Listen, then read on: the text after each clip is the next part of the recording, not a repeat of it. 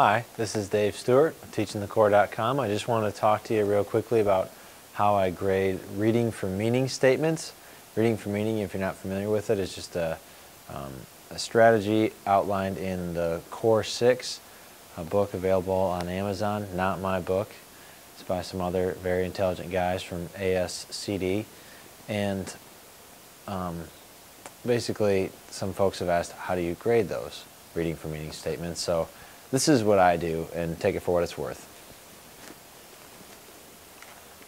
Let me just, use my production crew here to get turned around. Yep, just like that. No, that's actually super blurry.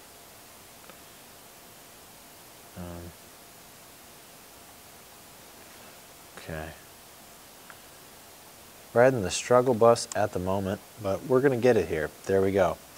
So here's a reading for meaning page. You can see this is what I've used for an article of the week.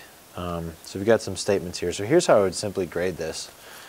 Basically, there are two things I want to see. One, I want to see that students are comprehending it and the statement, and so correctly determining if the statement is true or false, or if it's agreeable or disagreeable.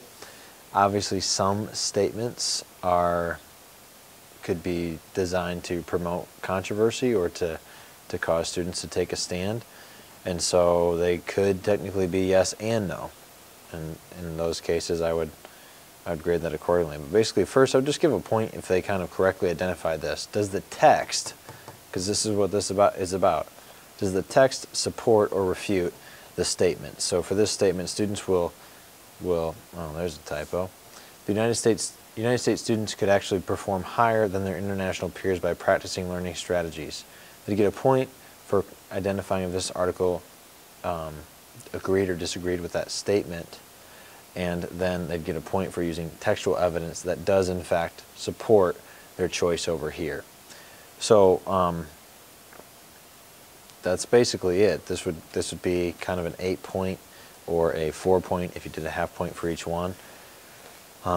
That's the real simple way that I grade reading for meaning statements when I'm trying to determine and give students feedback on whether or not, one, they correctly identified whether the statement was supported or refuted by the text, and then two, did they use textual evidence to support that statement.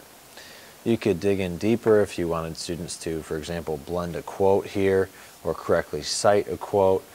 You could look for other skills on this, obviously, but that would kind of fall more into the realm of writing, which is fine. It's just usually I'm using the reading for meaning to simply identify whether or not students sort of comprehended the text and were able to marshal the text to refute or support a claim.